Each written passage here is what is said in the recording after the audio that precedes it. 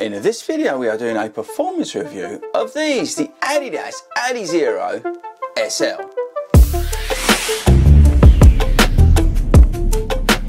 What is up everybody and welcome back to 40 Runs. How are we all doing, people?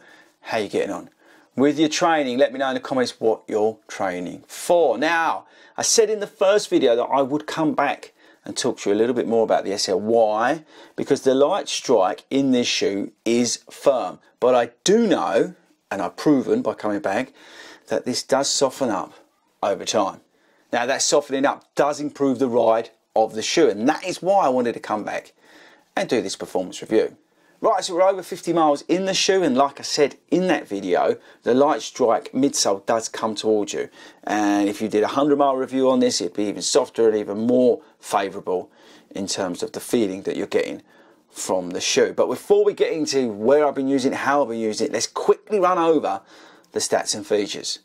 So this shoe, £110, but you can get it at Start Fitness with a discount code 40 Runs. £110 is good value. 10mm drop for memory, light strike midsole. We've got a light strike pro element in the forefoot. We've got a reasonable outsole on the shoe. The wear and tear has been absolutely fine in it. Upper's quite thick but durable.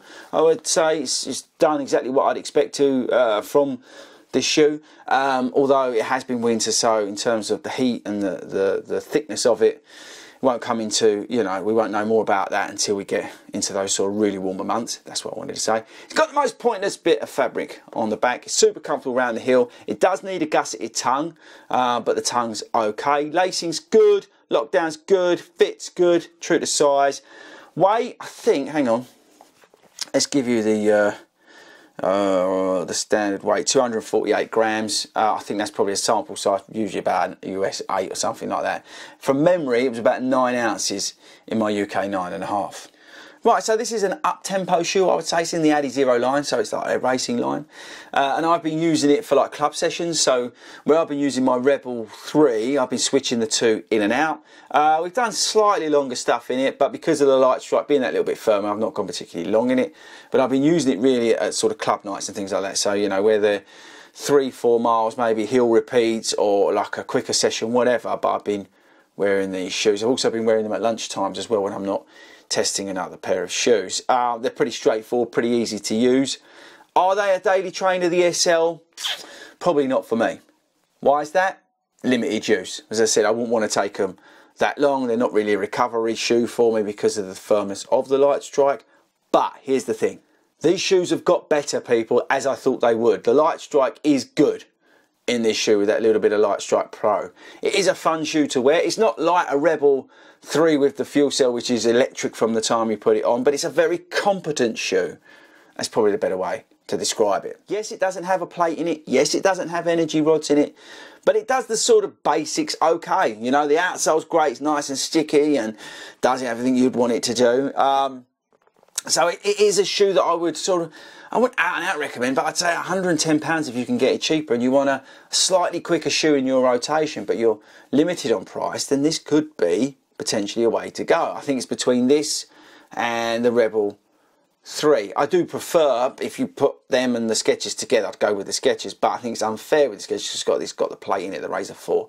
I'm talking about, for you guys in the UK, the Razor 4 is a little bit harder to get hold of. So I think in terms of value, this is a good proposition for, say, to add another shoe in. So let's say you've got Adidas 3 Prime for race, Pro 3 for race day, Prime X maybe for sort of longer miles and that sort of stuff, and then, or something else, and then you need a shoe to sort of sit under there to do that sort of quicker stuff, shorter stuff, then this could be an option at £110. So yeah, I think as I thought it would come to you. It is a shoe that comes to you, people. So yes, it's not got any fanfare. It's not the highest build quality I've ever seen in a running shoe. It's not the best, you know, looking in some of the other colours, but I think in this colourway it looks awesome.